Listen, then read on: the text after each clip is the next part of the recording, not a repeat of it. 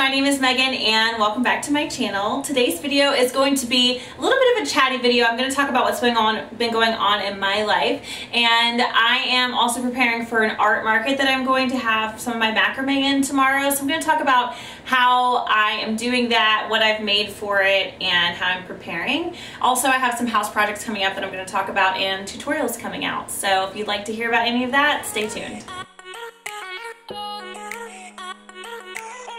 So if you follow me on any social media outlets besides this one, you already know that you might already know that I am pregnant, and my husband and I are expecting our first child this February. We are super excited, and it also explains why I haven't put out as much content as I would like to. And there for a little while I was able to do a lot of projects, but here lately I just have been really run down, really tired, and very sick. So I'm finally getting some energy back, but I know that that is not going to last forever. I'm in my second trimester right now. I'm actually 21 weeks right now. And I know that once I get into my third trimester, things might change for me a little bit. And then obviously when we have our baby, things are definitely going to change. But I'm trying to prepare for that as much as I can. My husband knows that I have so many projects I want to do before this baby gets here, and we have a lot of work to do. But I also just want to get some momentum going on YouTube,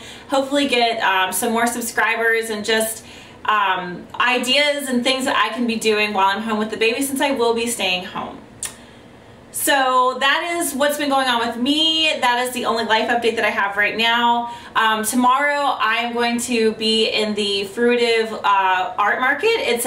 Fruitive is a local vegan restaurant here in Virginia, or in Hampton Roads area. They have they have two locations in Norfolk, a location in Virginia Beach, and they have a location in DC as well, which I haven't been to. But they're all vegan, and they have fresh pressed juice and really delicious food. We were invited for their summer solstice dinner we went to back in, I think it was in June, and it was amazing. They had this long, beautiful table that was decorated, and they served, I don't know how many courses for dinner, but they had just this amazing spread. When we first got there, they had all of these vegan cheeses.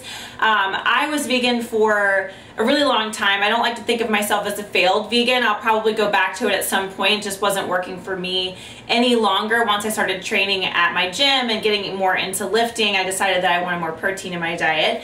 But when I was vegan for the 7, almost 8 years, I was really into vegan cheese, and they killed the vegan cheese game. The vegan cheese was amazing. They had really good cocktails and mocktails, and they just did this like 4 or 5 course spread that was delicious. So if you're local and you live in this part of Virginia, you should definitely check out Fruitive. And then their art markets are amazing. This is the 3rd one that I've done. Every artist that shows up is just so talented. The work is amazing. It's very diverse. I'll be there doing macrame. This is their fall one. They did a spring one, and then they also did a fall one before that. So I imagine there'll be another spring one coming up in 2019. But behind me I have some of the things that I've been making to prepare for the market tomorrow. I'm not going super out of my way to make a ton of stuff. It is a sort of small market. I would be surprised if it's any bigger than it has been the last couple years.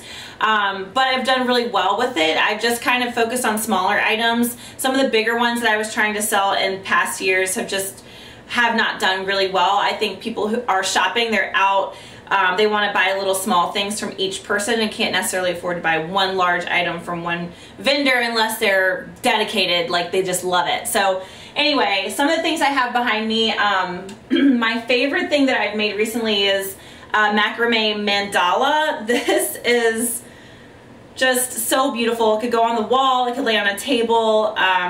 Really easy to make, a lot more rope than I thought it would be. I'm thinking about doing a tutorial. Oh, there's an extra piece. I'm thinking about doing a tutorial for one of these coming up. I made quite a few. This one actually looks more like a snowflake, and then this one reminds me more of a mandala.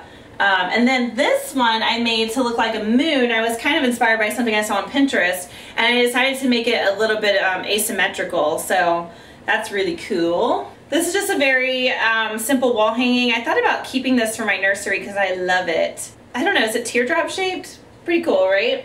I made quite a few minis. These are just really small wall hangings. I think they're a little bit more affordable for most people, and they can kind of be stuck anywhere in your house, like on a gallery wall or just kind of anywhere, rather than showcasing like or taking up this huge area on a wall like a large piece of art would.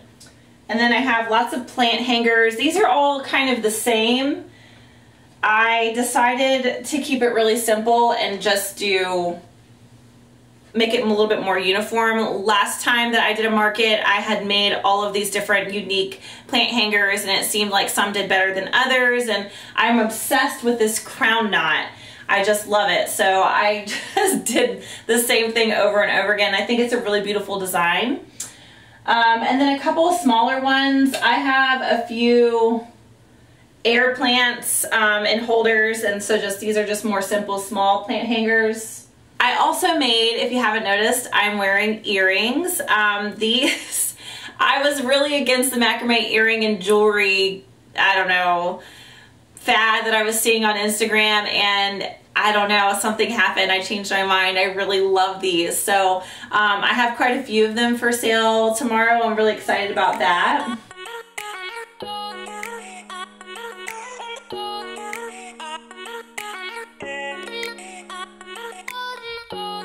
Here's a couple other pair, some larger blue ones and some smaller black ones.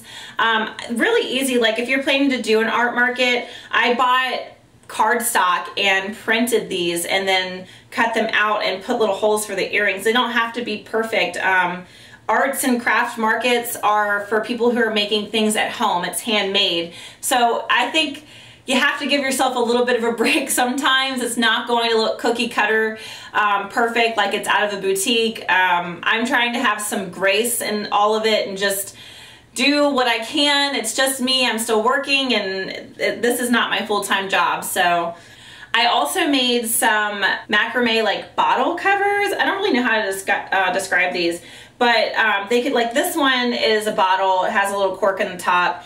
And I think it'd be perfect to like put mouthwash in or as just decoration. And then this one, you could put a candle or you could put flowers in it. It could be a vase or a candle holder. But I just love these. Like, they're so 70s to me, and I think they're so beautiful. I also have some other air plant holders. I bought these glass air plant containers, and I bought the air plants off of Amazon. They were really inexpensive. And then I just made the little hangers for them, and I think they're so unique. So tomorrow for the art market, I'm just going to have a table with a tablecloth. I'll have everything that can be laid on the table, and then I'll also have, I have one more coat rack like this, and so I'll be able to hang a lot of my plant hangers and wall hangings on that. Very simple. If you're somebody who does macrame and wants to get involved in a local craft and art show or market, you don't need a lot of money to start up. If you're already making things and you have an inventory, that's really all you need. This is my third market that I will have done, and I just got business cards last week. My first one, I literally wrote all of my business cards out by hand on cardstock, and I gave a ton of them out, and I got a ton of Instagram followers after that. Not a ton, but I got quite a few who I know found me from the art market. And my point is that it doesn't have to be super polished and super perfect when you're first starting out. Once you get some momentum and you start getting a little bit of money from it, you can afford to do some of the more polished looking things. But in the beginning, do what you can, and remember that you're just one person and everything is handmade. And that is what makes it unique. It's coming from a person. It's not coming from Walmart or Target. If you notice a difference between some of the things that I've made and some of the things you'll see in Target, it's quality. Quality of the rope and just intricacy of the details of the patterns. Like, everything I make is not from a pattern. Mostly is not from a pattern. It's literally from an idea or inspiration, something that I saw, and then I just kind of go for it. And sometimes I run out of rope and I panic and I figure it out. And sometimes you have to take things apart and start over again. And sometimes things work out and it's great. As far as house projects go, I do have a couple of them coming up. If you're somebody who likes to follow my channel because of the house projects that I do, I'm going to be making some nightstands. Probably next week I'm going to start that. I bought some hairpin legs for the nightstands, which I've been seeing everywhere. I'm obsessed. I think they're so cool. They were a little more money than I wanted to spend for just table legs, but that's neither here nor there. I'm really excited to do nightstands, and I have a really great idea for them. It's very, very simple. I am no woodworker, but I think I can pull this off, and I'm probably going to do a tutorial for it as well. If you're not sure what hairpin legs are,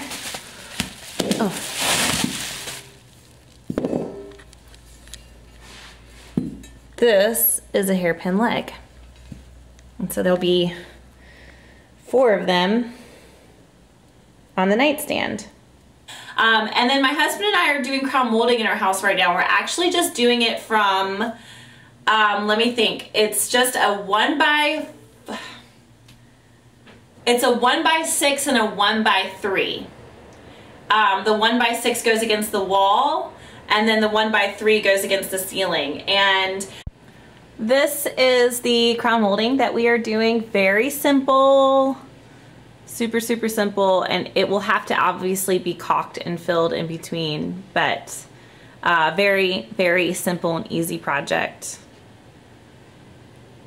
You can see where we ended, and we have to continue on when we buy some more materials. We were in Florida visiting with a friend, and we went into a rental home that she was checking on, and they had this very simple crown molding just made with just like the same thing we're using, 1 by 4s or 1 by 3s and like 1 by 6, and it was so simple. And we've been thinking about crown molding for a while, and we were going to spend all this money ordering this foam crown molding that it just was going to be very costly, and this is definitely not as costly, and I'm really excited to get that done and just finish it. The next thing we're going to do after that is our whole 3rd floor. We're going to get done, get the carpet removed from it and put laminate flooring in it, and I'm having a little bit of trouble finding somewhere that is inexpensive. Hopefully this weekend we'll get some time to go out and get a couple more quotes. The first quote we got for 822 square feet was like $7 grand with labor. It was just crazy. I think we were picking a laminate style that was a little expensive, so we've probably got to back down on that and hopefully find a place that has cheaper labor. It's not something that I'm willing to take on at this point in my pregnancy. Otherwise, if I wasn't pregnant, I would be on my hands and knees doing it myself. I've watched tons of YouTube videos on laminate flooring, and it's definitely something that you can do yourself. I think at this point it would just be easier for us to have it done. If you've watched my staircase video where I ripped the carpet off my stairs, you'll know that that carpet that was on my stairs is the same exact carpet that's on my 3rd floor, and it is, in my opinion, just, I don't want to say it's hideous, but it's not what I want in my nursery. It's not what I really want in my bedroom. It'd be really nice to just have like laminate flooring throughout and be able to do really beautiful big area rugs. In fact, I already bought one from West Elm for the nursery, which I can't wait to just put my nursery together, but I have to do the flooring first. So that is what's coming up. Hopefully some good home project tutorials coming out of it. And also, if you see anything that I made recently that you would like to see a tutorial on macrame wise, please leave me a comment below and let me know which item you would like to see a tutorial on. I'm definitely going to have some more macrame tutorials coming out soon. I also need to do some tutorials on basic knots. There are some on YouTube right now, but I don't know. I think I need to do some myself. So if you're not already subscribed, please make sure you subscribe to my channel and hit the like button. And thanks for checking this video out. I will see you on my next project.